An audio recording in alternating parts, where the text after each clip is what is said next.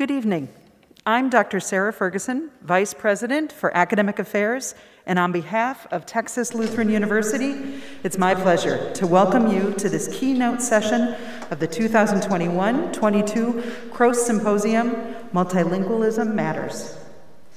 This year's symposium continues what is now a 41-year tradition of assembling scholars, policymakers, community leaders, and others to discuss relevant and important issues of our time.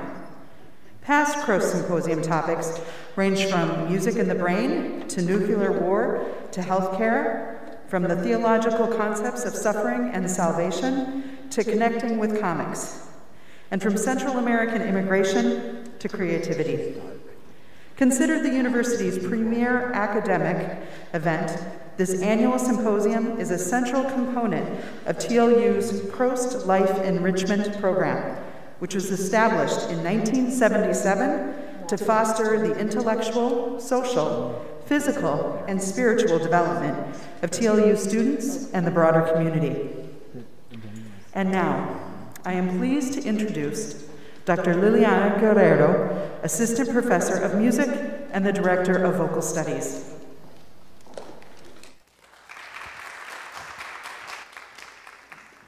Thank you. I will be singing a piece for you in German today. This piece is called Zweignung, or Dedication, composed by Richard Strauss. In this piece, poet Hermann von Gilm expresses his undying devotion for his beloved.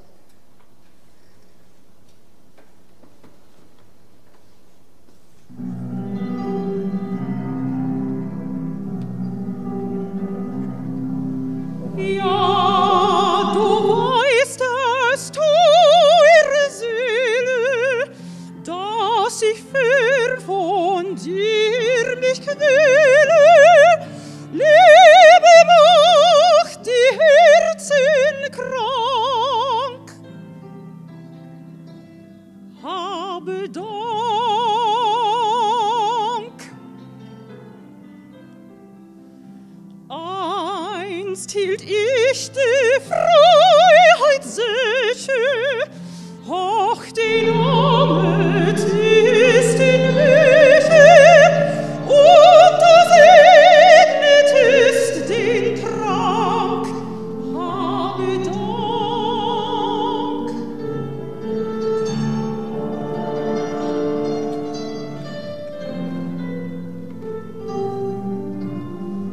Und beschworst darin die Bösen, bis ich, was ich nie gewesen, heilig ans Herz dir sank.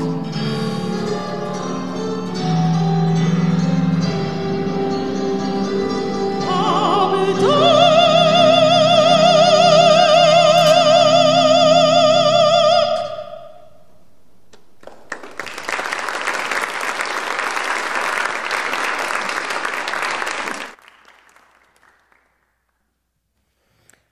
Thank you, Dr. Guerrero, for that lovely piece of music.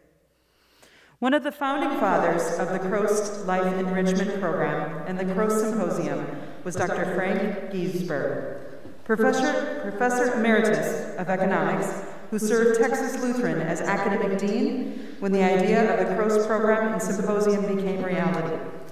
Dr. Giesberg, who died in 2016, is somewhat of a legendary figure at TLU, known for deep connections to this place, his intellect, his sense of service, and as one colleague has said, his abiding devotion to the life of the mind. In recognition of Dr. Giesberg and his contributions to the establishment and ongoing support of the Krost program, the keynote presentation of each Krost Symposium is now titled the Frank Giesberg Lecture. In just a moment, Dr. Beth Woods will introduce you to the distinguished speaker who will deliver this year's Giesberg Lecture. First, let's show our appreciation to these faculty and staff, organizers of this year's symposium. Dr. Beth Woods, Planning Committee Chair, Dr. Reza Abasian, Dr. Ari Devia, Dr. Danielle Grove, Professor Donna Cabana, Jonathan Ziegelman, and Ashley Ford.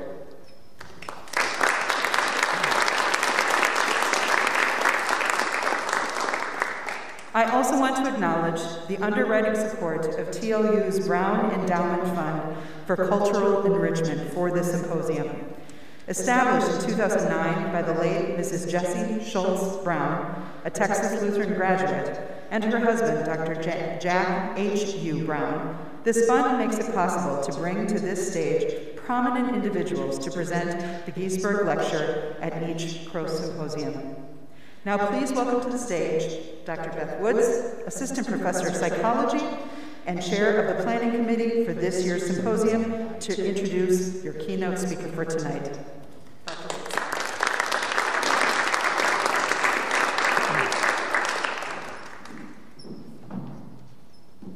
Thank you, Dr. Ferguson, for the introduction, and thank you, Dr. Guerrero, for that beautiful music piece. Welcome, bienvenidos, and I will spare you from my attempts to say that in any other languages and leave that to our much more qualified guest. Thank you for those of you joining us both in person and online. We're excited to be here for this much anticipated event. The idea for this year's symposium on Multilingualism Matters has been in the works for almost 4 years now.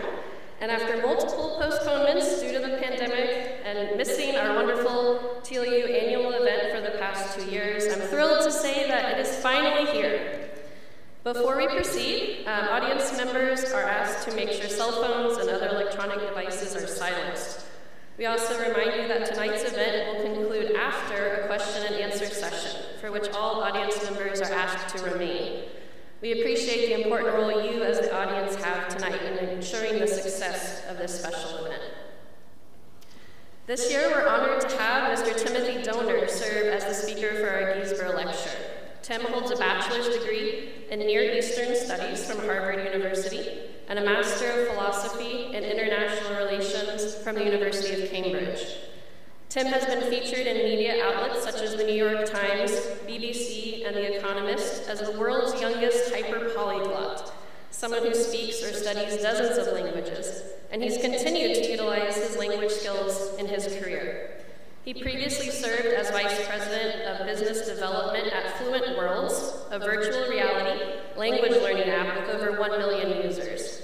Currently, he's a Middle East analyst with a primary focus on the political economy and foreign policy of Iran. Tim has traveled to be with us from Washington, D.C., where he works at the Center for Advanced Defense Studies and specializes in the use of open source data to track money laundering, drug trafficking, weapons smuggling, and nuclear proliferation in the Middle East. Please join me in giving a warm welcome to this year's Krost Symposium keynote speaker, Mr. Tim Donor.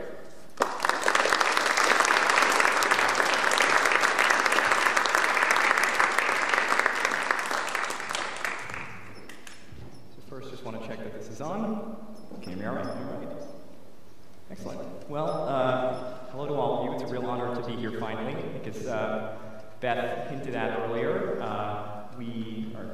She and the committee have been planning this for over 2 years at this point. I know she certainly reached out to me probably in 2019, in a slightly different universe, saying, you know, I'm organizing a language symposium in a couple months. Would you like to join? Of course, I said, sure, let's do it. And little did I know, obviously, that 2 months from now meant spring of 2020. So that didn't quite happen, and there have been a few false starts since then with however many Greek letters of the pandemic that we're on. But thankfully, we're all here today. It's a little bit surreal, I have to say, but it's a real honor.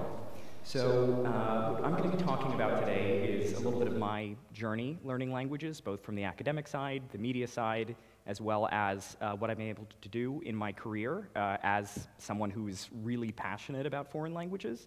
And in addition, I'm going to try to instill you with some of my general thoughts about the value of language learning and, broadly speaking, just how cool and fascinating languages can be as a tool for human communication or just as a kind of system on their own to study. So without further ado, and pardon the somewhat cliched title, but I thought it was cute. Right. So our plan of attack today is going to be fourfold, and I promise I'll get you out of here all on time. So first I want to start out with a little pop quiz about how much you know about world languages. Second, I'll give you a brief and painless background about me, so my experience with languages, with media, and whatever this bizarre word polyglot means. I know we have a professor of ancient Greek over here, so perhaps he can help us out a bit. Third, I'm going to talk through some tips and tricks that have been crucial to me as a language learner. Of course, we actually experimented with these a fair amount today with a number of you I see in the audience and trying to do a short Mandarin lesson over the course of an hour and a half. I was pretty happy with what we came up with by the end. And fourth, and most importantly, is our conclusion here, right? So what? Why do languages matter? Why does multilingualism matter? And I hope we'll come to a concrete answer by the end. So, without further ado, so how many of you can speak a foreign language? You just want to raise a hand. Okay, well, self-selected crowd.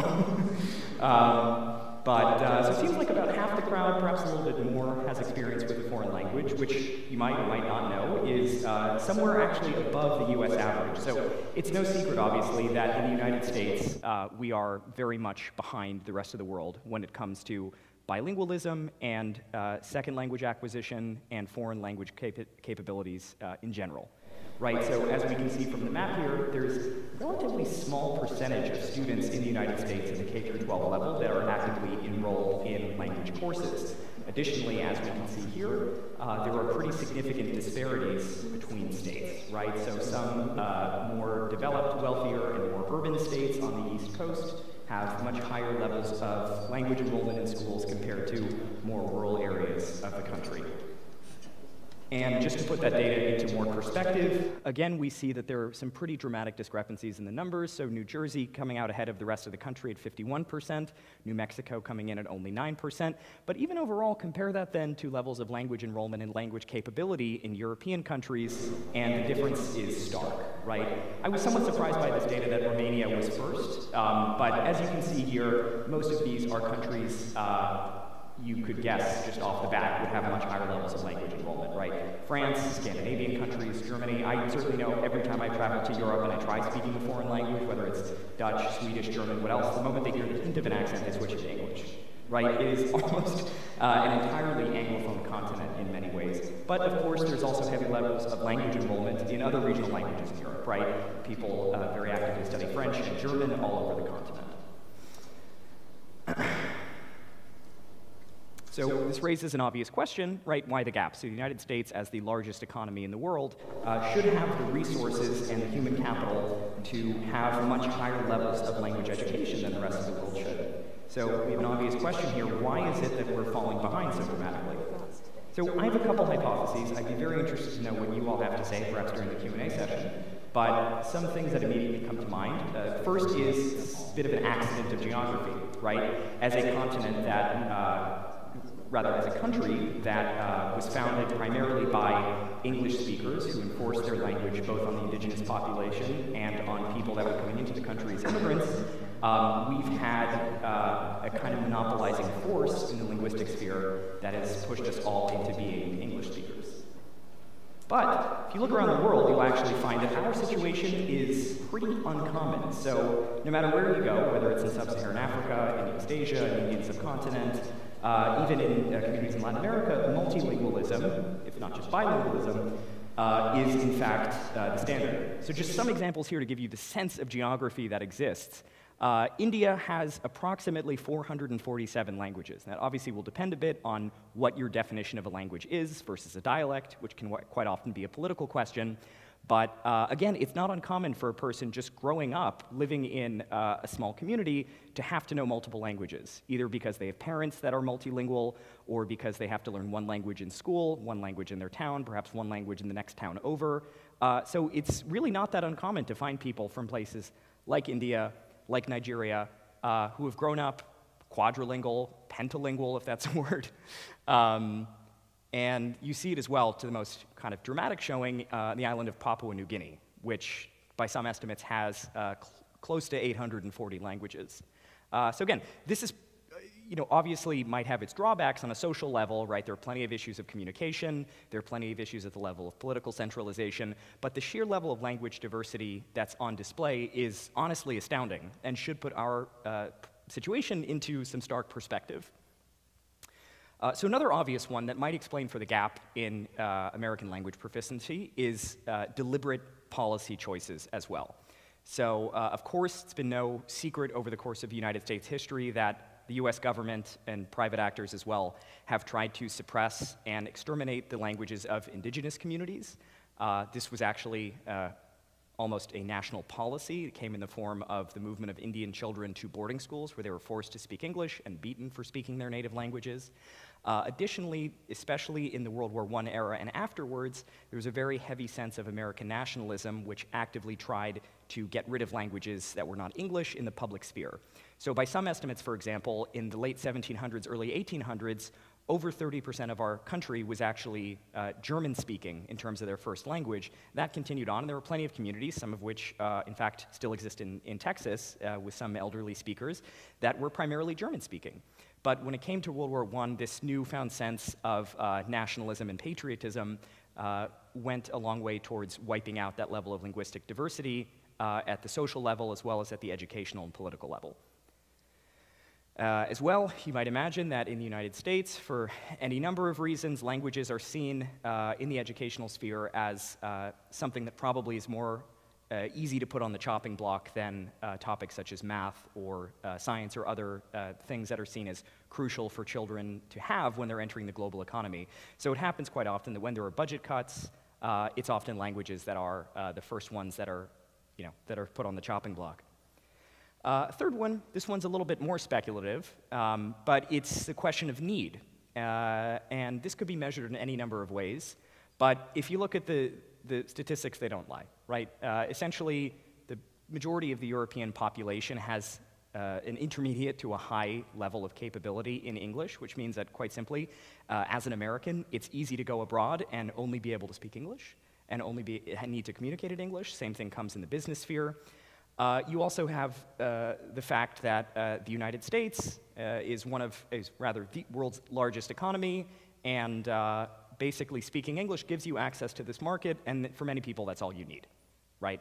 And all these economies nearby, they also are learning English in order to do business with us. And then the third, and this is one I always find interesting, is that so if you look at the numbers of native language speakers worldwide, Chinese is by and large the most spoken language in the world when it comes to first language speakers. However, if you look at the distribution of those languages in the online sphere, English makes up the disproportionate majority of all language-based text on the web. So there's the other reality that as we spend more and more time on the internet, our internet world is not reflective of the actual language situation in the world at a day-to-day level.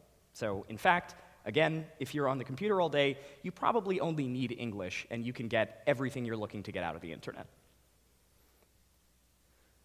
So that, I hope, paints a bit of a picture of where we are as a society and where our policy choices have brought us, where our world economy has brought us, which is to a situation where in the United States, for any number of reasons, we have chosen to prioritize English and to deprioritize second language education. So for a bit of my background here, I'd like to think that I buck this trend, but it seems like many of you in the audience as well have a passion for foreign language education. At least I certainly heard it from all of you at dinner tonight, and you also have very strong language abilities. So hopefully you'll see a bit of yourselves in this presentation, but I'm just going to walk you through briefly where I am coming from broadly. So I don't love using this term, but this was what was sort of thrown on me when I was first featured in media outlets as a high schooler for speaking many languages. I got stuck with this kind of ugly phrase, polyglot. Sounds a little bit like a severe disease. Thankfully, it's not, as far as I know. Instead, it's just a very complicated way of saying someone who is multilingual, right, from these two beautiful roots in Greek. And put in plain English, it just means someone who speaks a lot of languages. So for my background, not sure how well you can see this, but I come from New York City, which has one of the highest concentrations of linguistic diversity in the world. Depending on how you measure it, there are over 1,200 languages that are represented in the 5 boroughs of New York. And growing up here, I had the opportunity essentially to get on the subway for 5 minutes and find anyone that I wanted to speak to. You want to find a Zulu speaker, you can find one right around the corner from a coffee shop where everyone speaks Hindi, and a bookstore where everyone speaks Mandarin, and any number of bodegas and restaurants where you find people that speak Spanish, indigenous Mexican languages, Japanese, Korean, really anything that you can imagine.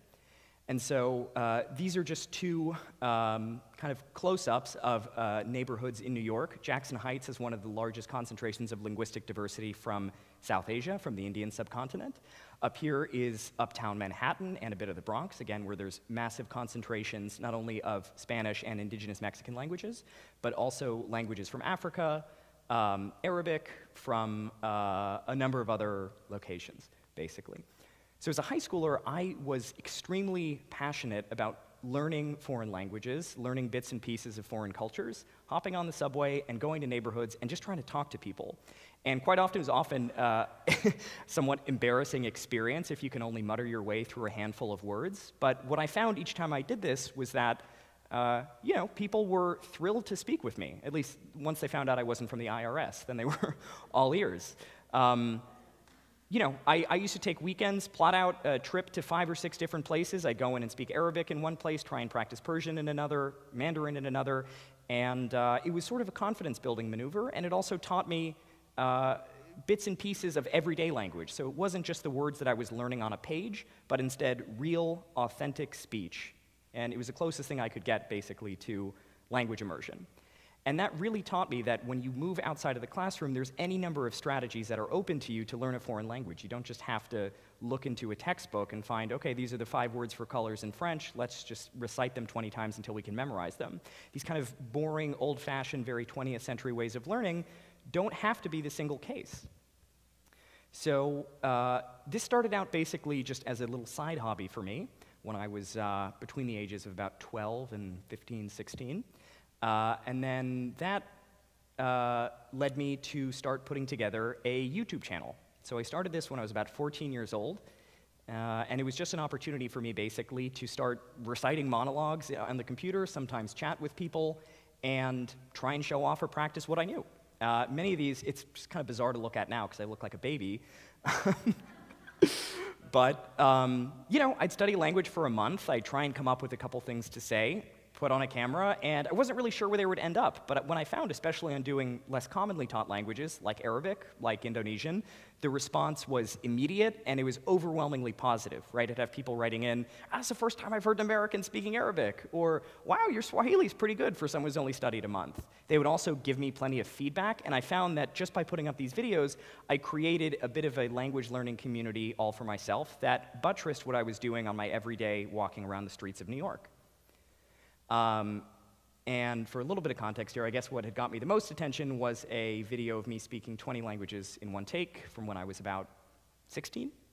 And that ultimately led me to be featured in the New York Times in this article, Adventures of a Teenage Polyglot, which basically introduced me to the wider world. Gave me lots of opportunities to go onto media outlets with these awful glasses and whatever was kind of going on from a fashion perspective there. You know, we all do dumb things when we're 16. They get caught online for the rest of your life. But this story basically blew up, right? So I was featured in a Google documentary over here that had about 11 million views. I was on the Today Show. I was featured in The Economist, TED Talk that went viral, as well as in foreign media, like this piece of news in Iran. And what I realized, I think at least, was that the interest in the story was not only the fact that there were many languages on display, and many of them were obscure, but it was also the fact that this is quite uncommon for Americans. What I was hoping to do and communicate with the story is that there's no reason it needs to be. We all have the resources, even if we don't live in a big urban area, to study languages. Maybe you're not going to study 20 or 30 at one time. I certainly hope you don't, because I can barely do it these days. But you do have the chance and the resources at your fingertips to do really anything out there.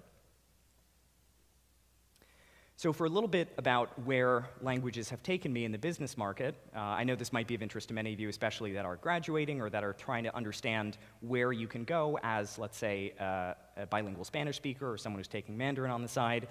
I've had a bit of a topsy-turvy career since I graduated college, so I first ended up at a language learning company called Fluent Worlds, which I think Beth mentioned in her introduction here, driving business development and basically client relations. So in the end, again, I came in with pretty limited experience, and within 2 years, I was negotiating contracts for large customers on our platform that had upwards of 500,000 to 1 million accounts. That really gave me an opportunity to try and see how languages not only can be reflected in the digital world, you know, in terms of pedagogy and designing your own app and trying to communicate the ways you learn to other people, but also how it can lead you directly into the business world and hopefully give you a little bit of experience and guidance there.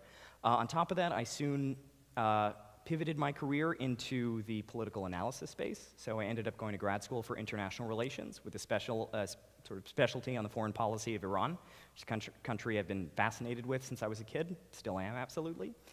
And some of the work I was doing there also involved doing political risk in the business sphere. So trying to understand, for example, by reading foreign language media outlets, how certain events happening in places like the Middle East or East Asia might affect markets, might affect insurance policies, might affect your ability to do business abroad. From there also, I spent a fair amount of time just as a hobby on the side studying ancient languages. Anyone know what this is? Any hints? Any ideas? Yeah. Yeah. Exactly, yeah. I absolutely love this stuff. So you're spot on. This is a language called Sumerian. It's written in a script called cuneiform. So this is some of the earliest writing systems in the world, some of them going back to 3,500, even 4,000 BC in some instances, and with little styluses that were directly pressed into clay. So this is the first recorded instances of human language that we know about from modern-day Iraq. And that's what I did essentially all through college and as a side hobby afterwards, trying to understand a little bit more about how dead languages work and what they can tell us about the ancient world. Separately, in my current job that I'm in, I work as an open source researcher, primarily in the national security sphere. And what most of my job involves these days is using language skills to track international illicit networks. So basically, how could you leverage things like media coverage, like corporate records, foreign newspapers or academic publications or whatever it might be, to understand how criminal networks operate, essentially. And at the company that I'm at, it's called C4ADS, we've had a fair amount of success recently in cutting down into, for example, wildlife trafficking, parts of sub-Saharan Africa. This is a story that featured us in the New York Times last year, in which we were able to identify smuggling networks that were bringing in oil and other kinds of goods to North Korea. So again, it's been a kind of whirlwind of different career tours, but what I hope that can show basically is that your language skills don't necessarily have to force you onto a single path. Quite the opposite, in fact, they open up an entirely new world to you. So in reality, I don't think I could have gone through any of these jobs without the experience and the interest I had in foreign cultures and foreign languages. Okay, and so for the bit of a fun part now, I guess the obvious question here is why, right? Why get into this in the first place? What's the point? What's your takeaway? So besides the fact that I just think languages are very cool, the thing that I think is most valuable about language is that it serves as a window into societies, cultures, and histories. So as a bit of a pop quiz here, can anyone name these 3 animals? Go on. All right, we're going to mumble our way through it then. Cow, pig, sheep. Easy enough. But when you cut them up and put them on the table, what are they called? Or what's this kind of meat called? Mutton, right? Beef, pork, and mutton. So if you know anything about language history, you might realize that the names of all of these animals are Germanic. They come from ultimately Anglo-Saxon, which is the Germanic language that was spoken in England before the Norman conquest in 1066. And all of those names have stuck with us today, right? Cow, pig, and lamb, or sheep. But what you find, though, is that when you cut them up and put them on the table, all those words become French immediately, right? Pork is a French word, beef is a French word, mutton is a French word, and that's a clear reflection just in the words themselves of the social dynamics of England in the Middle Ages. Right? So the poor people who were taking care of the animals in the barn were primarily the Germanic-speaking underclass. The people that could afford meat and could have it on their table were all the French-speaking aristocrats who would come in. So again, just there in a handful of words, you can actually get an amazing view into the history of our language and the societies that our language came out of. So again, there's plenty of other ways of using word histories or just the shape of languages to get a better view into culture and history. right? So as an obvious one here, just in our example, in the example of the United States, we can see that the majority of our state names actually come from Native American languages. And if you look down into the county level, there are quite literally thousands of Native American words that are preserved in our geography. So every day we are walking through areas that reflect the linguistic situation of the United States before colonization. Similarly, what you can also find, if you know a little bit about how linguistics works, is that many languages worldwide are ultimately connected back to an ancestor called Proto-Indo-European. So if you've ever been interested about why, for example, we have our word two in English and dos in Spanish, duo in Latin, dva in Russian, right? All these words would sound similar. It's not an accident. It's because they ultimately all came from a shared source. And using some very smart techniques in historical reconstruction, we can also get a picture of what that original language looked like and a bit of a window into the culture of the community that ultimately created the language that then turned into Spanish in one direction, Russian in another, Sanskrit, Latin, etc., which can give us some amazing insights into, among other things, for example, how ancient mythologies of the Norse or the Greeks are actually connected back to mythologies of peoples from ancient Iran and India. Again, just in the shape of words, we can see these international connections and histories that are right there on the page. Another thing that I've always found fascinating from a linguistic perspective is the life cycle of loanwords, right? So here on the left are 3 Arabic words, which are originally Semitic, right? They came from Arabic speakers. So khabar is news, qamus is a dictionary, and dunya is the word for world. What we find, though, is that this word is, and many others, of course, are popping up all over the world in different language families, right? So in Swahili, we have habari kamusi dunya. In Persian, we have khabar qamus dunya. And then in Indonesian, again, kabar kamus dunya. So the point here is that these are pretty simple, everyday words that have traveled from Arabia all the way to East Africa, to Iran and Central Asia, and all the way into Southeast Asia, bordering on Papua New Guinea, that essentially just in these words alone, we can actually see a little bit of the history of the spread of religions, of trade, of ideologies, and of conquest. Again, just with words on the page. So another thing that's always fascinated and motivated me as a language learner is just the sheer puzzle that language can present to you. And of course, one of the best examples of this comes in the scripts that languages are written in, which are a source of endless fascination for me, but for many language learners as well, can be a bit of a headache. So out of interest, can any of you recognize what's on the screen here? So perhaps these ones? No? Mandarin, right? How about above it? Japanese. How about here? This is a bit of a tough one. So this is actually the script of the ancient Maya from Mexico and Central America. It's written in a bit of a hieroglyphic script. Here also you can see their number system. So how about up here? Any ideas? This is the Arabic script. Down here is Sanskrit from ancient India. This is Georgian from the Caucasus. This is Wikipedia. And over here, again, is some more cuneiform. This one's actually from the Code of Hammurabi, which has this kind of famous first line up here. Shumma awilum awilam ubirwa nertamalishu idima lauktinshu mubirshu idak. So if a man should accuse another man of witchcraft but can't prove it, he shall be put to death. Which is pretty good eye and window into ancient Near Eastern views of justice. But what I've always found so fascinating about these different systems are just the different ways that humans can conceptualize putting words on a page. So if you know anything about Mandarin, you'll know that this is a logographic system, which means that essentially every word is assigned its own character. It's not phonetic. It's not spelled out the way that we have our 26 letters in the alphabet. Instead, essentially, you have to memorize and know how to write and recognize several thousand characters just to be able to have a basic level of literacy. On the other hand, in Japan, they actually took Chinese characters and turned them into what's called a syllabary, where each of these signs stands for a vowel or a consonant with a vowel afterwards. So right here we have ka, ki, ku, ke, ko, sa, shi, su, se, so, etc. The Maya had a similar system to what's used in modern-day Chinese. Georgian instead has an alphabet, much like ours. In Sanskrit, you have a basic consonant will always be followed by an A sound unless something else is written. In Arabic, we have primarily consonants. So for example, this word here is spelled ta, da, kha, la, but it's pronounced as tadkhul. So all those vowels, you just basically have to know them when you read the word, or else you're not pronouncing it correctly. So again, the sheer amount of diversity on offer here, I think personally, is fascinating as a bit of a puzzle and is a beautiful picture of what human beings are capable of and their different perspectives on how to represent their language.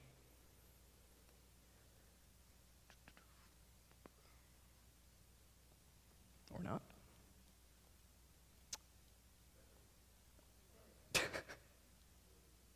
Okay. So that doesn't just stop, though, at the level of words on the page, but it also comes down to the way languages are structured. The more you study world languages, the more you see the amount of diversity out there is truly mind-blowing. So some examples here, I always love talking a bit about these. There are some languages that have words at the end of verbs which indicate how a person knows the thing that they're talking about. So in this language, which was previously spoken on the Great Plains in the US, they have a word pabek, which means to burn. But if you say pabekinke, it means something burned because I felt a direct fire on my skin. If you say pabekine, it means, oh, it burned because I saw a little bit of ash over there. If you have pabekle, it means, well, it burned because everybody knows they burned, of course. And then finally, pabeka means something burned because I have directly seen the fire, right? So they actually have to embed into their verbs how they know things about the world, how they know that certain actions have occurred, and their reflections on whether or not that's a real event. And that's an entirely different way of conceptualizing events than what we're used to in English or language like Spanish. Separately, one of the things that fascinates me to no end in languages is the sheer amount of diversity that can come with sounds that come out of the mouth, right? So you might think that French is hard with r, or Germans, have to suffer through saying ch. But there are languages around the world, like this one, Uber, which is from the Caucasus. It went extinct about 30 years ago. It had 84 consonants. So you can imagine little Uber babies had to say things like k, kya, kwa, ka, kwa, and then ka, kya, kwa, ka. Bit of a mouthful. Similarly, there are languages out there that don't even use sounds that are produced at the back of the throat like that, but actually do clicks, right? So actually Nelson Mandela's first language, which is called isiXhosa, has the sound, right? So their number 6, for example, is si'eng'e. Their word for a church is i'awa. The word for a mango is anaconda. The word for a doctor, ambile, etc. There are some really cool things that languages can do. On top of that, what also fascinates me is the sheer diversity that comes with the order of words. So for example, if we want to say the sentence in English, I'd like to try on a suit I've seen in a shop across the street from our hotel. In Turkish, that comes out as "Otelimizin karşısındaki dükkanda gördüğüm bir elbiseyi denemek istedim," which literally is, from our hotel across the street in a shop, the I saw it suit to try on, I want.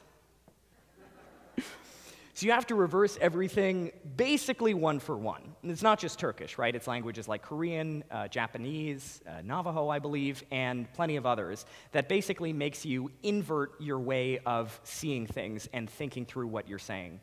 Separately, there's some words that I just find have absolutely fascinating pronunciations. This one here, again, Georgian from the Caucasus, has a real phrase, which means "you all peel us." Something like that. Kind of a bizarre phrase, but idea is that some people really can do this kind of mouth gymnastics and use it every day in their conversations the way that we do when we're just saying things like hello.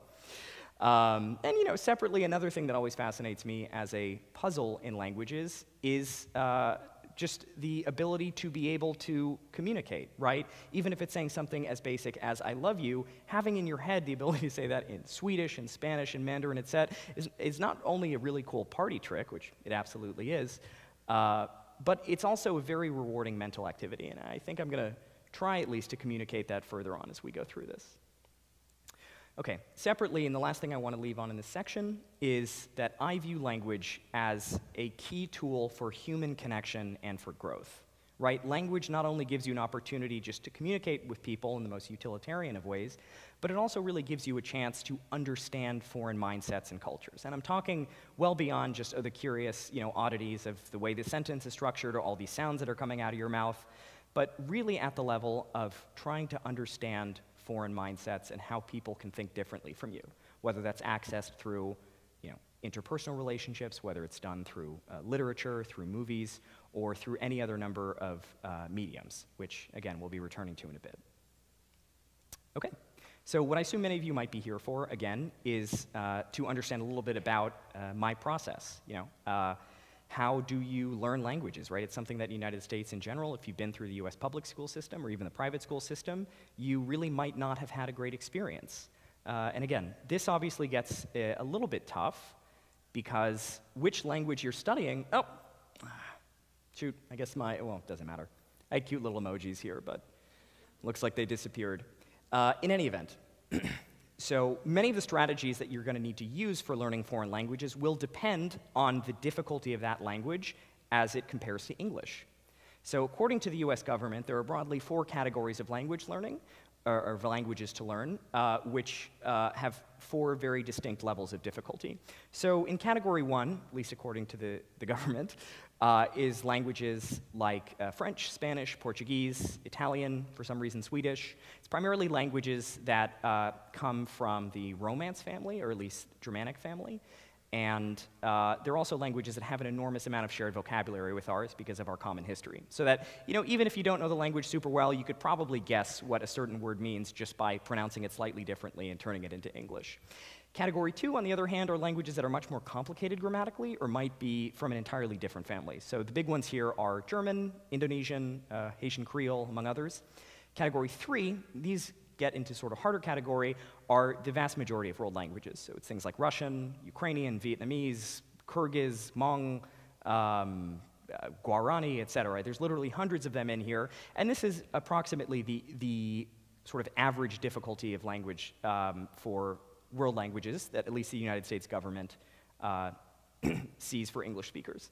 Category 4, as you might expect, is East Asian languages, so Korean, Japanese, Mandarin, Cantonese, as well as Arabic. So languages that are structured so dramatically different from English and that also have quite dramatically different writing systems, as well as systems like tones, as in Mandarin, that you're going to need an enormous amount of time in the classroom to really master.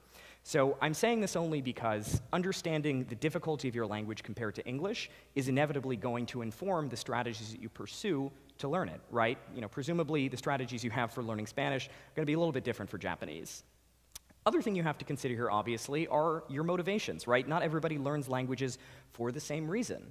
So if you, for example, are trying to become a linguistic anthropologist, your linguistic abilities and your motivations are going to be quite different from, for example, someone who's just interested in scanning through a newspaper, or someone who really likes anime, right? So this movie here, Sentochiro no Kamikakushi, Spirited Away, one of the first movies I tried and failed to watch in Japanese. But again, if that's your motivation, then it's going to be quite different than, for example, someone also who is moving abroad and needs to know just the basics for ordering in a restaurant or surviving in a hospital or whatever else it is.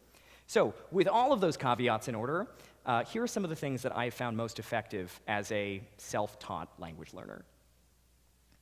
Okay, so the first one is integrating language into your daily routine and daily life so that it doesn't feel like a chore.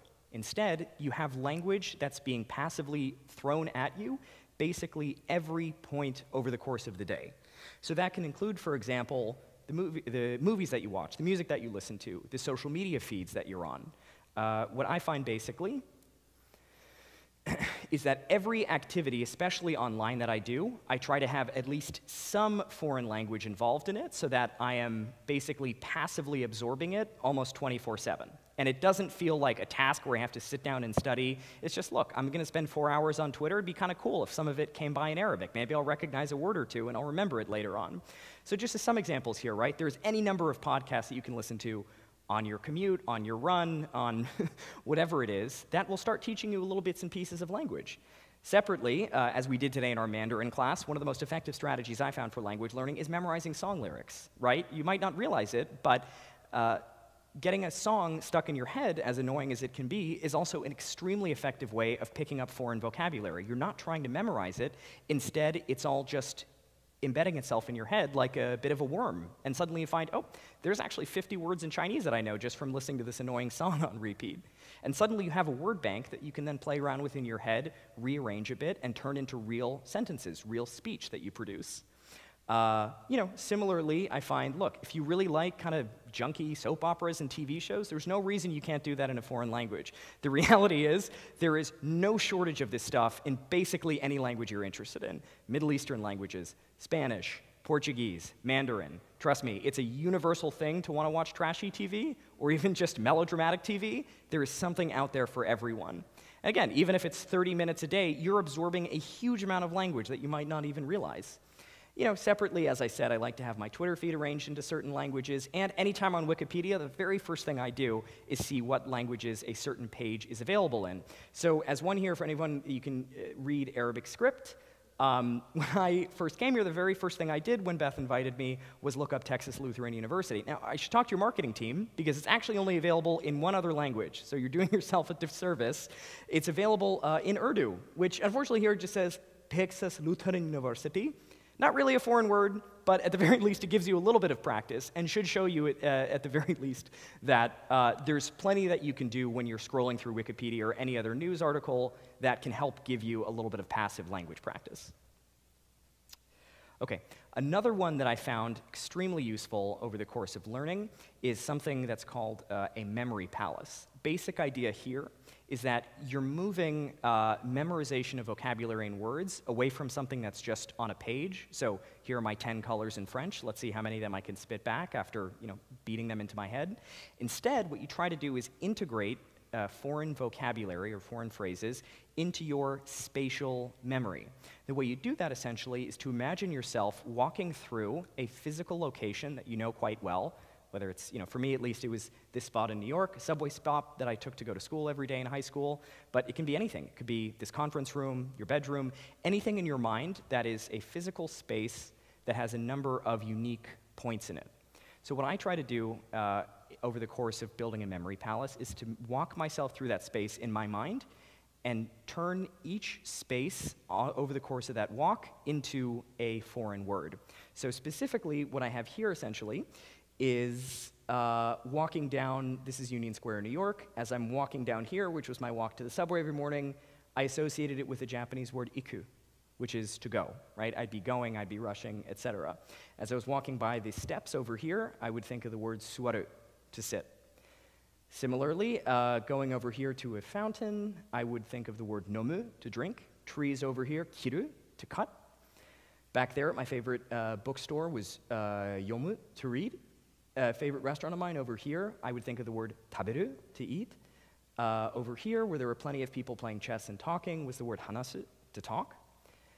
Separately, kau, to buy, with plenty of stores in this area. And then finally, the subway itself, noru, which means to ride. So the idea is that as you're walking through each space, which has some sort of salience to you, you associate it with a foreign word. And what's been shown, and I'm sure Beth and some of our speakers tomorrow could talk to this, is that it does actually have a notable effect on your ability to recall those words later on. So that essentially, by switching from just 2D technology such as paper into more 3D version of things, you actually have stronger recall of those words as you try and find them later on. Okay, another piece, oops. There we go. Another piece, again, not for everyone, that's been a massive help for me over the course of language learning is studying something called the IPA, the International Phonetic Alphabet. Because something that happens quite often, especially in a language like English, is that we have a bit of a nightmare of a writing system, right? English today is written to reflect the pronunciation of English in the 1300s or the 1400s, right? We have a million silent letters. We have all these bizarre vowel combinations. We have any number of things that are quite perplexing for foreign language learners and for many of us that are native speakers. You find similar issues in many other world languages as well. One of the best ways to kind of break through that and to actually perfect and try and understand the way a foreign sound system works is to see how it's reflected in the International Phonetic Alphabet, which is a system that's devised to have a specific symbol for each sound that can come out of the human mouth. So that essentially, if I were to say something like, let's see. So we have 3 words, right? Top, stop, and spot. So you might not know it, those 3 are all represented as T in your mind, but in fact, those are 3 separate Ts. So in the word top, if you put your hand in front of your mouth, top, there's a little bit of a puff of air. On the other hand, if you say the word stop, that T sound sounds closer to a D.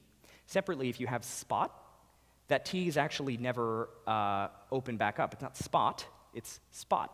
right? It's permanently closed. So those 3 different pronunciations of T are key to identifying someone as a native speaker, but they're certainly never going to be taught, at least not often, in an ESL class. And you can imagine the same thing is going on for foreign languages, where, you know, even if the writing system seems pretty normal and standardized, you might actually find, oh, they actually have 4 different ways of pronouncing P that even native speakers don't realize.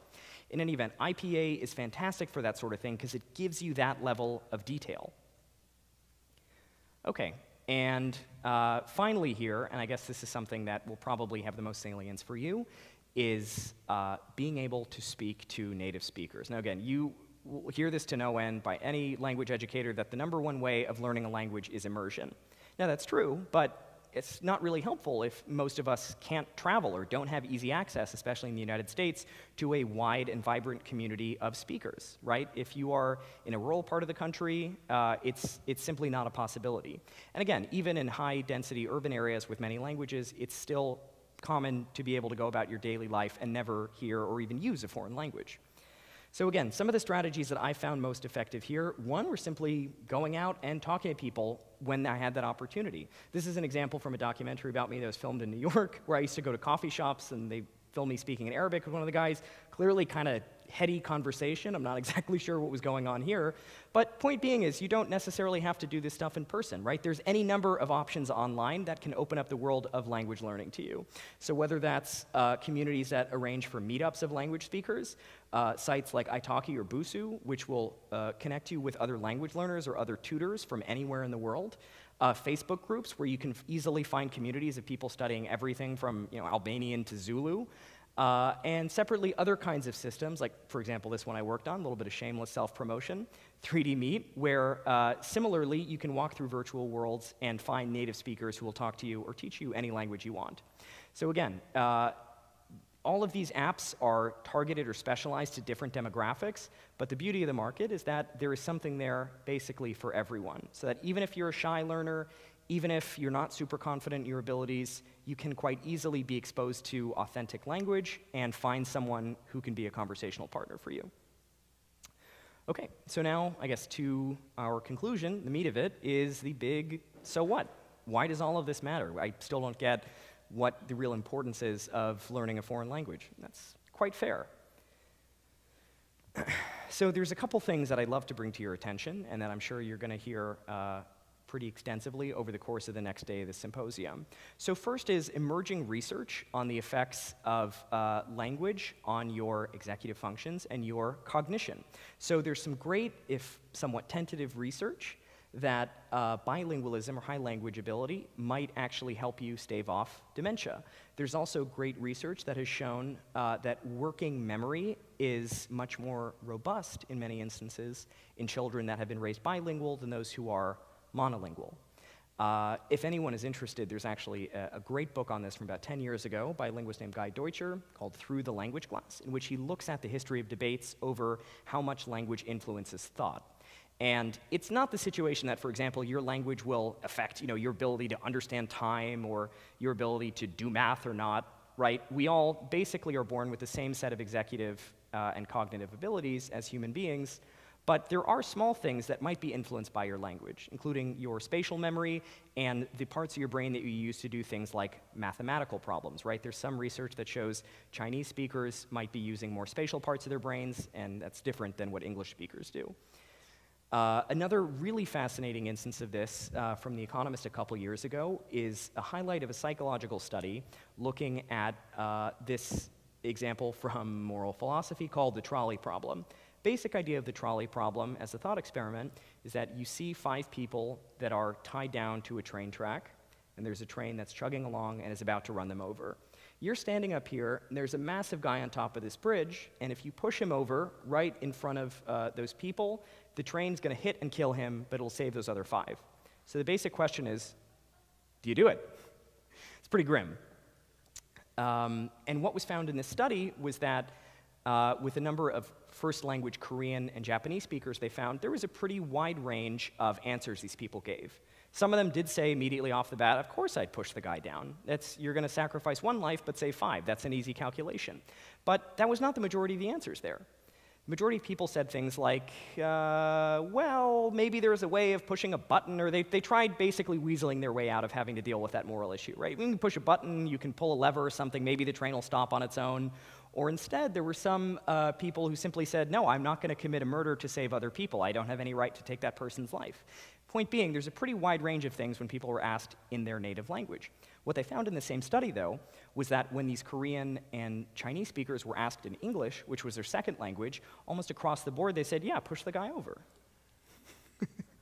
Suddenly, these people became, if not downright sociopathic, perhaps a little bit more rationalizing, utilitarian, maybe logically driven to assess a situation, right? And that's pretty interesting, I would say. So the mere act of forcing these people to think through their decision in a non-native language affected their reasoning and their perspective on the situation. Now, I don't want to harp too much on this one specific issue because it's one study, might as well be anecdotal for our purposes, but it does reflect a much wider phenomenon, which is that speaking in a second language, because it comes with different connotations, different personal feelings and memories, and of course, different levels of cognitive focus, right? It doesn't come as easily to you as your native language. It might have an effect on the way that you work through problems, on the way that you see situations like the trolley problem, or how to deal with someone interpersonally, or how to get what you want out of another person, right? That sheer act of forcing you to use a system that you're not entirely native in or comfortable with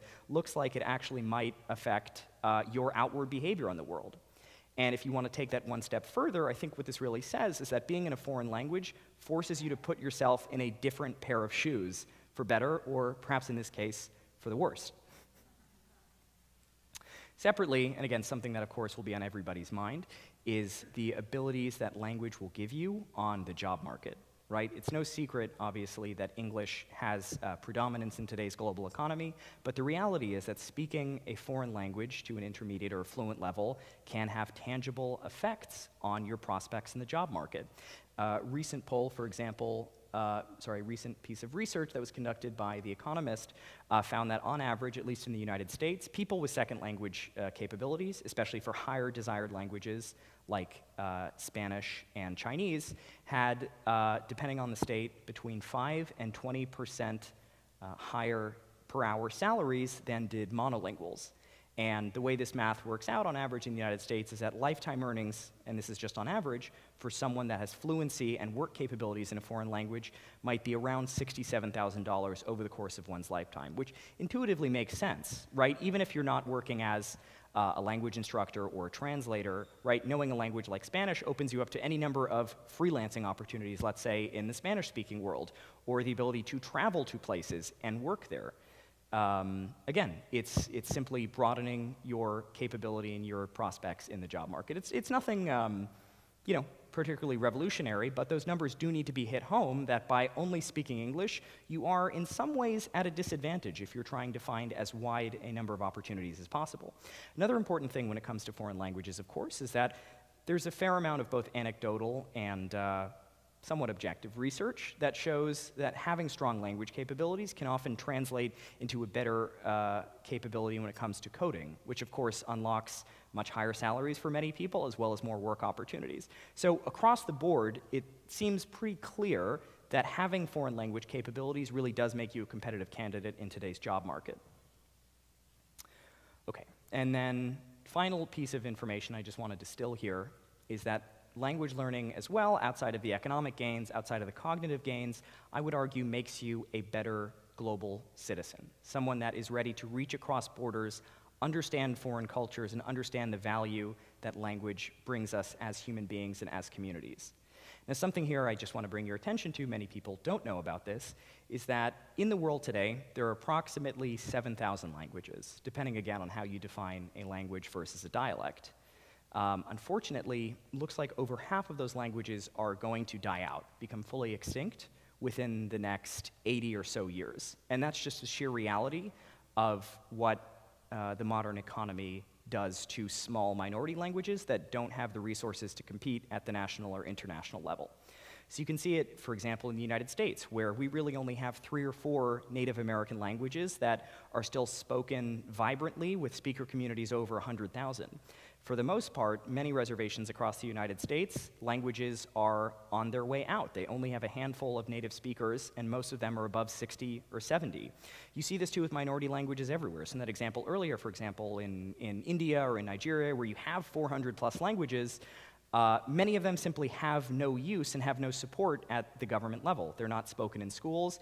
They're many times not even respected within their own communities. They're seen as a sign of lack of education or just kind of barbarism. And it's seen instead like speaking, the main language, which might be English or Hindi or Russian or whatever it is something that is much more valuable. And so we have to ask ourselves a question of what is lost, basically, when our languages die out, or when we're forced to shift to another community's language in order to compete. You might think, well, that's just the way the world goes, and that's true, unfortunately, to a certain degree, but it doesn't have to be this way. So you have to imagine, you think for a second, what would happen if English went extinct overnight, right? If we lost Shakespeare, the Beatles, the Bible, King James Bible, really anything you can think of, all of that emotion, all of that cultural knowledge, all that world of references and mythologies and puns and wordplay and word histories all suddenly went extinct. This is something that's happening almost at the rate of once every 2 weeks. That's the average time it takes for smaller languages to die out these days. So we're quite literally losing 20 plus languages per year, and with each of them goes another piece of the human story and another distinct worldview. Now again, brushing up on your Spanish or learning a little bit of Mandarin is not going to help this situation, but this should put things into perspective of what a language really means at the communal level, at the social level, and at the emotional level. And I think the best person who encapsulates that idea is, of course, Nelson Mandela, who quite famously once said, "When you talk to a man in a language he understands, that goes to his head. If you talk to him in his language, that goes to his heart." Speaking a foreign language fundamentally gives you a bridge to another person's emotions and experiences, and it's something that truly broadens your worldview no matter which angle you look at it from. So we've talked a little bit about the job market, we've talked about the cognitive side of things, we of course can talk a bit more about the educational side of things, but no matter how you see it, bringing on a foreign language not only helps you in your own personal development, but I would argue makes you a much better global citizen. And with that, thank you so much.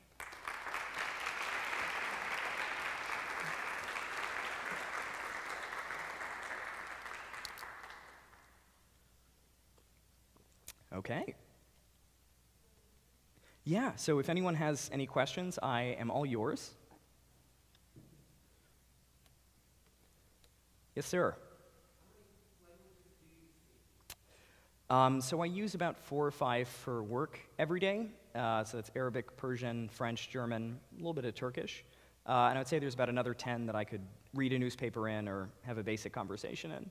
But it really is a case of if you don't use it, you lose it, right? You were having this conversation actually at dinner earlier. Maybe the solution to our problems is just if we had more language participation in schools, and that's obviously a good start. On the other hand, look, I took calculus in high school, allegedly. I apparently did well in it. I could not tell you what a differential equation is, right? It is a fact that, look, even if you're very good in a certain skill set, if you're not putting it to use and actively integrating it into your daily life and getting some sort of entertainment out of it, it doesn't really matter at the end of the day.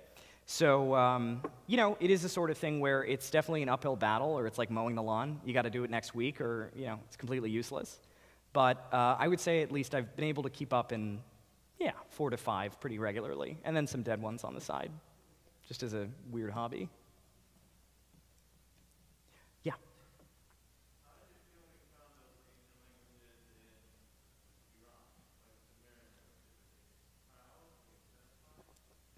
Absolutely. I mean, one of the things that I love most about ancient languages is getting a view into not only the way that societies function, but also just what day-to-day life looked like in the ancient world. I remember as one example, in my class in undergrad where we were studying Akkadian, which is kind of the successor language to Sumerian, was spoken all throughout Iraq and what's today Iraq and the ancient Middle East.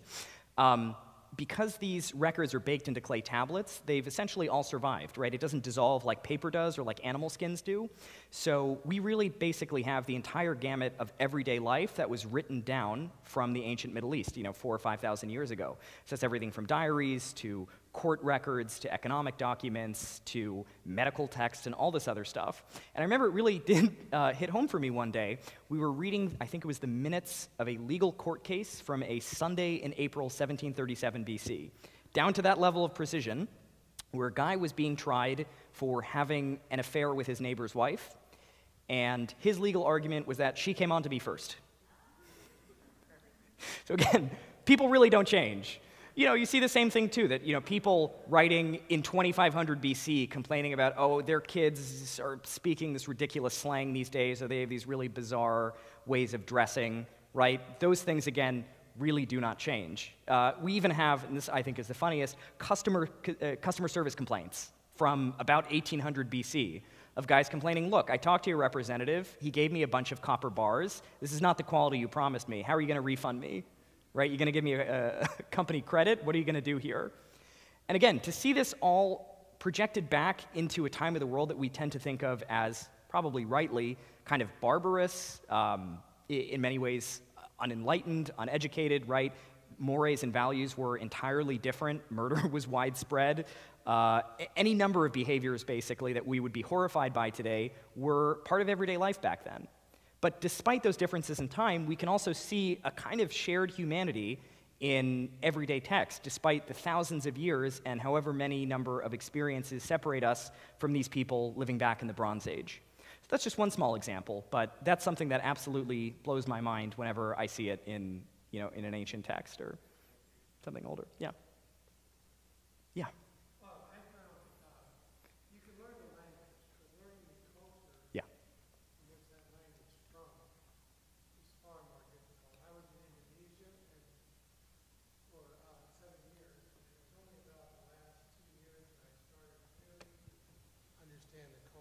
Yeah. And it goes both ways. Just to give you an example, I was advising an English student that spent a year in the United States studying. Yeah. And all she ever did was relate with the college students her own age. And I was now advising her on further studies. She was back in Indonesia. She was speaking to me using words, F words, S words, and she had no conception that to talk to a professor, you should speak in a different way than you talk to your peers. Right. And that's just an example in the other direction. Yeah.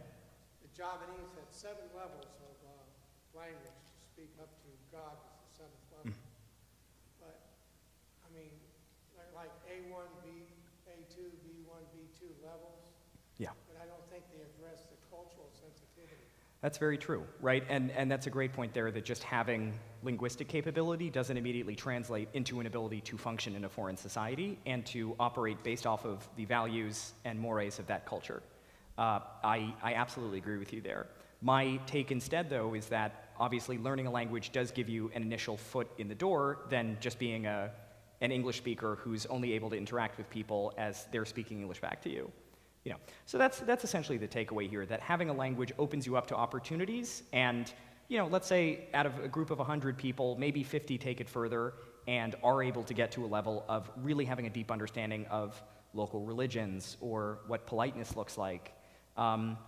In some languages, to be fair, those levels of politeness are in fact embedded into grammatical structures. So as one example, Japanese has multiple different kinds of verb tenses, depending on if you're talking to a subordinate, a friend who's obviously at your social level, a superior, an elderly person, or the emperor, right? There really is a tense in Japanese specifically for talking to royalty. Again, and those sorts of things, that's where it really comes down to not only your own, I guess, drive as a language learner, but also a highly competent teacher. So this is the other side of the language education puzzle, is having teachers that are there to really instruct you not only in just what conjugations look like or whatever else, but also how do these societies function, right? And why is it that you should not be using the F word to your professor? Yeah.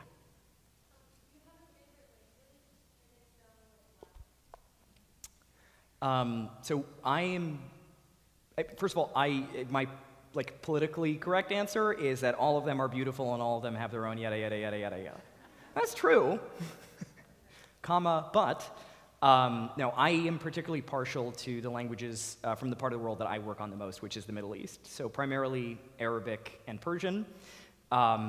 Definitely very difficult languages, but extremely rewarding in terms of what they give you access to, right? So obviously, if you know Arabic well enough, you can get a much better sense of the Quran, of the Islamic religion, which in turn gives you a window into the lives of over 1 billion people across the world, not just in the Arabic-speaking world, but Indonesia, South Asia, Africa, wherever else. Additionally, Persian for me always has a special place in my heart, not only because of some of the amazing interactions that I've had with Iranians, who I think honestly are some of the world's most hospitable and warm people, but also because of, for example, the access that it gives you to really beautiful poetry. But again, that's subjective, right? That's tied to my own personal experiences, and I'm sure every one of you in the audience can make an argument for why Spanish or German or whatever it is in fact the greatest language in the world.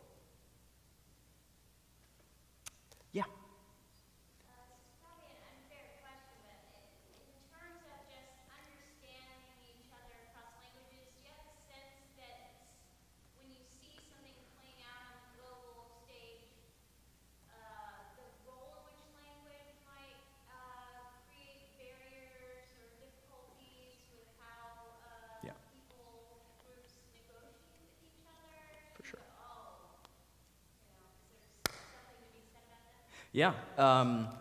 The one really famous example of this comes from Nikita Khrushchev when he gave a speech. Nikita Khrushchev was a Soviet premier in the 1960s. He was premier during the Cuban Missile Crisis. Gave a speech at the UN, I think in 63 or maybe 62, right before he was kicked out of office, in which he very famously banged his shoe on the podium and screamed out in Russian, "Мы вас похороним," which was translated in the English media as, "We'll bury you. We're going to bury you," which then sparked this complete panic in the US media of this guy is out here banging his foot on the podium like a madman, he's threatening nuclear war, they're going to bury us. What "Мы вас похороним" actually means is we're going to outlast you. And that is much more in line with the ideology at the time, which is communism is on the ascendancy, capitalism is a decrepit and decaying system, and we're going to outlast you by being the better man, right? By being the stronger system. So a little bit less dramatic, wasn't exactly threatening war, but again, you can see there how different interpretations definitely can inform the way that politicians are going to the negotiating table.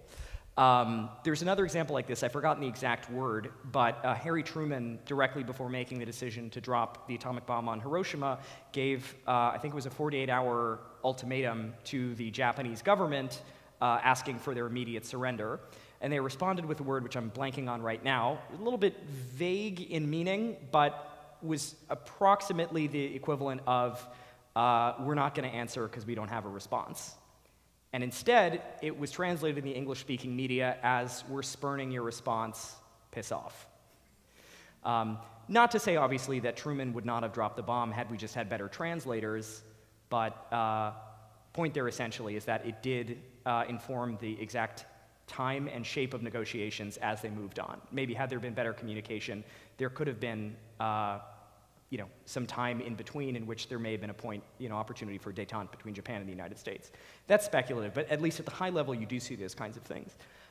When it comes to other instances, at least from modern level, I mean, in a very grim sense, what we see, for example, with companies like Nike, whose supply chains, especially for things like cotton, are highly exposed and intertwined with slave labor, particularly in the Xinjiang region of China, right? Cotton that ultimately ends up in Nike products is, at least in some instances, made in slave labor camps. What Nike says to the US market is entirely different from what they say to the Chinese market. So when this was first in the media about a year ago, Nike's CEO made a big statement in English language media that we're horrified by this, we're going to look into it, we don't accept slavery in any form, and we will absolutely cut off our ties with any companies that are exposed to that. Their statement in the Chinese media was, we reject this, there's no slave labor in China, and we're proud to do business here. Right? So these kind of things do quite often get used for pretty nefarious purposes. Anyway, just some thoughts off the top of my head. And again, if you were not a Chinese speaker, you would not have been exposed to that or seen that. Yeah. Oh,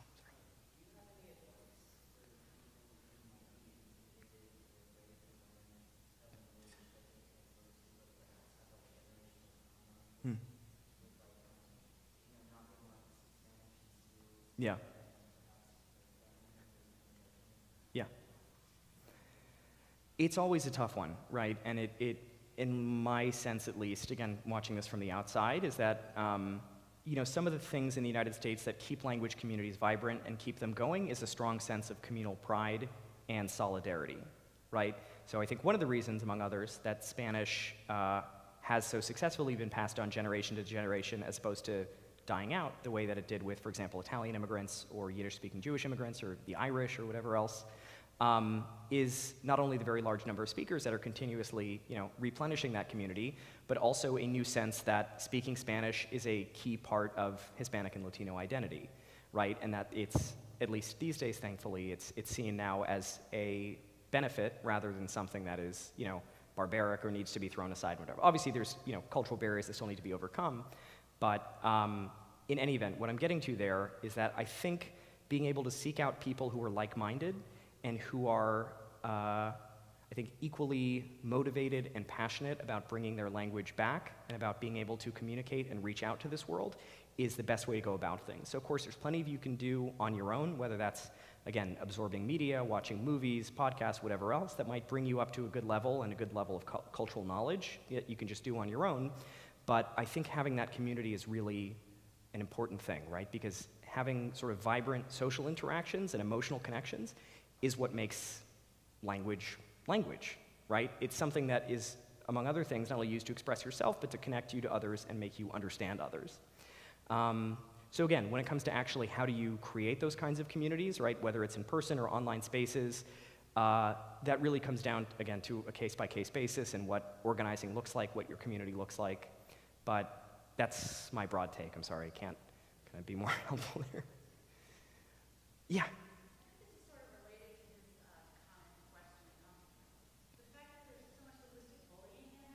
Yeah.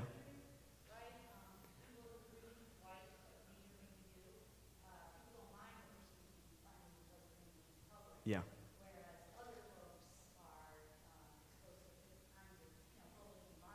Yeah.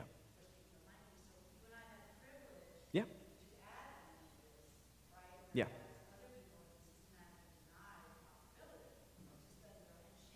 Mm-hmm.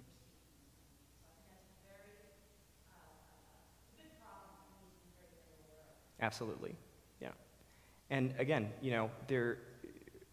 I think to your point, right, it's certainly one thing if the United States government says, great, we'd like to have Spanish in a lot of schools, but that doesn't necessarily break down the barriers at, the social level of people saying, for example, we don't want to hear people speaking Spanish here, et cetera.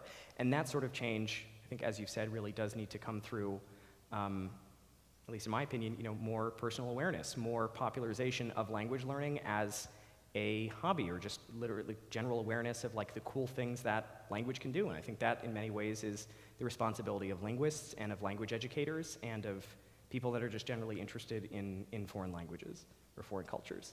But of course, that kind of grassroots change is easier said than done. It's 2 steps forward, 1 step back. But it absolutely should be at the front of our minds. Yeah, great point. Yeah.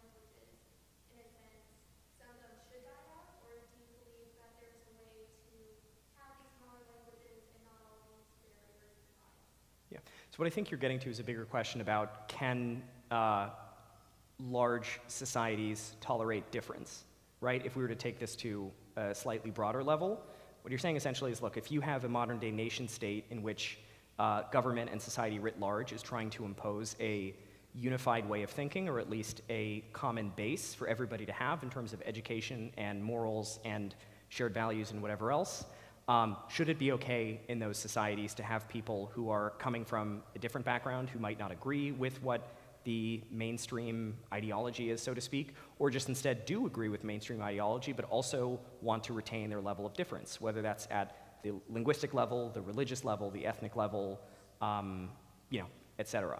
And I would say there's no reason that having diversity and having people of different backgrounds is the Achilles heel of a large society, right? I think having diversity instead really increases our ability as a society not only to be empathetic and more cultured, but also I think does give us a stronger sense of community at the end of the day, and that we can appreciate that, look, even though we have people that are coming from all over the world, we can all come together and help build our communities and make them stronger.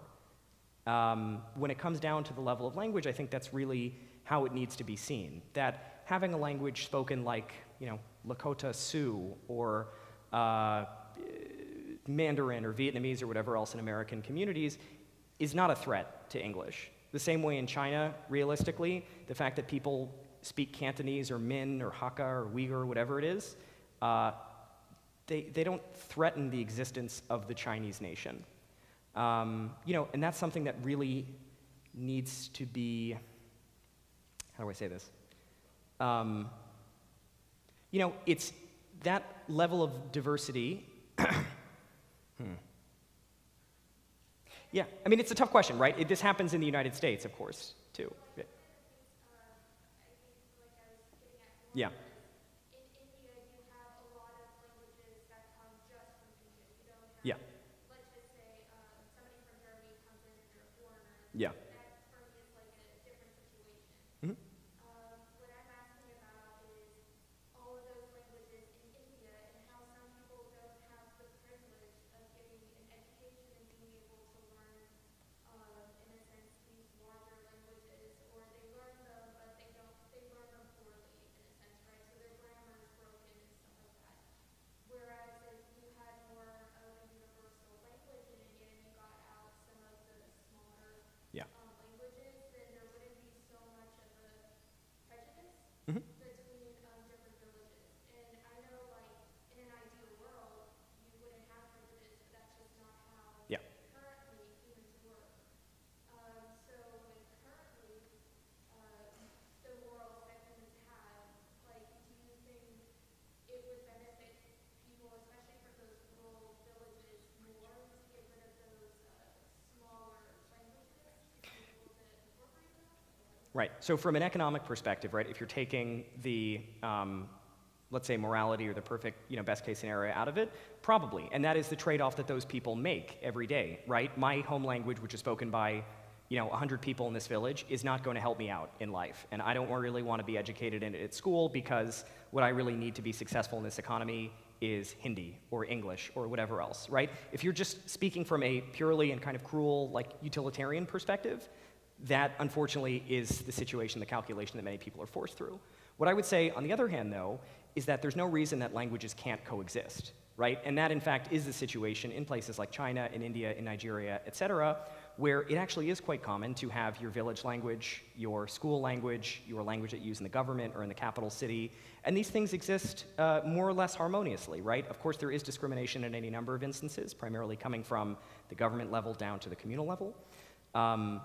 But there's nothing intrinsic to having multiple languages that means a society is destined to fail. I guess that's what I'm saying here, right? That we can have a balance between a lingua franca, right, a commonly used language that allows us all to communicate with one another without having to sacrifice our own cultures and ways of speaking.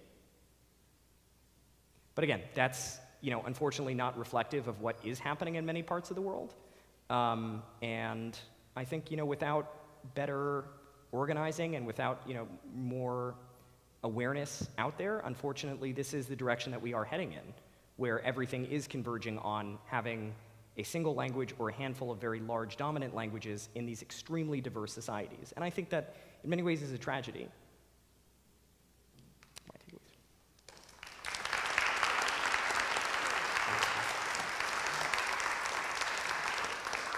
So I hate to interrupt all these wonderful questions and fruitful conversation, but I do want to be respectful of everyone's time since we will be back here in about 13 hours to continue, hopefully, this conversation at 9:30 a.m.